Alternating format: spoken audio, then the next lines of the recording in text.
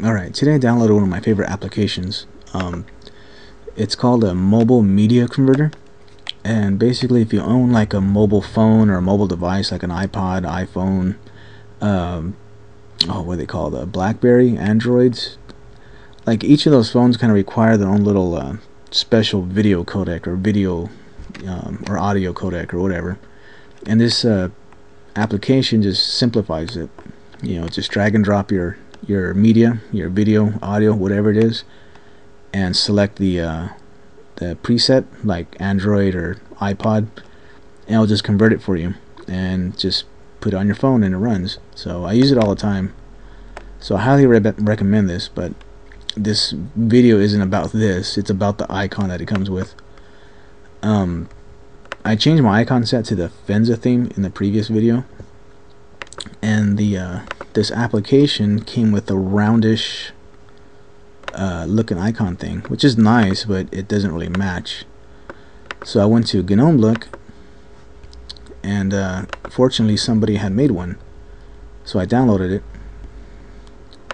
and now we're going to install it. However, since this icon set that I have installed is in my root directory, it's going to be a little bit tricky because it's not in my home directory. If it was in my home directory, it's no big deal. You just basically drag and drop and replace the other icon with this icon. But since it's in the root directory, we're gonna have to open it up as root. As before, I mentioned about the open folder with root privileges with the Ubuntu tweak. You can also search for this open folder with root privileges in your what's it called, your synaptic package manager. So just install that, and this will make everything a whole lot easier. Now open up your home folder, go to your file system, and go to user. Now go to share, and now look for icons. There it is.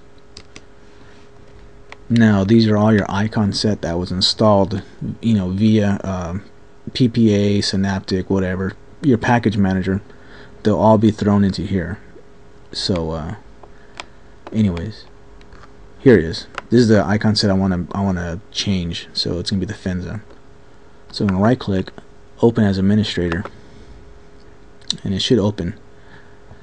Well, you should be prompted for a password, but since I opened something else earlier with my password, it didn't ask for my password. So anyways, so here's a set that I downloaded, and he wants me to open it into this particular folder where I just said before, USR, user, share, icon, faenza. So we're just going to drag it in there. It's going to be replacing this folder. So we're going to drag it in, and it's going to ask you, do you want to merge it, replace it? So we're just going to merge.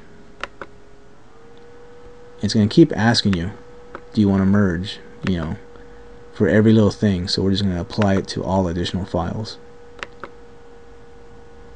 So now it should be done.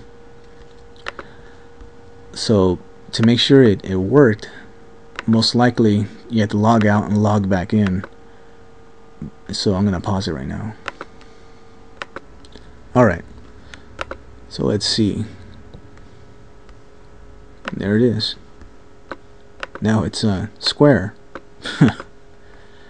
Alright, well that's it for that. Let me think of what else can I show you. Okay, I know one. Let me just grab a miscellaneous icon. Doesn't matter what it is. I'm just gonna grab this right here. Alright. Okay, now you have a desktop icon. You say you just want to change just the desktop icon, not what we just did earlier, just this right here. Right click on it, hit properties, see a little icon right here, just click on that, and pretty much just browse for anything, like a picture or another ping image or something. It doesn't really matter. Like here's a screenshot that I took a while ago. Let me see if that'll work. Yeah, it worked. So you can even put like you can even put like personal pictures in here if you wanted to change the desktop icons if you like. That's another little stupid little trick. But anyways, I think the next video should be the Caro dock. So I'll see you then.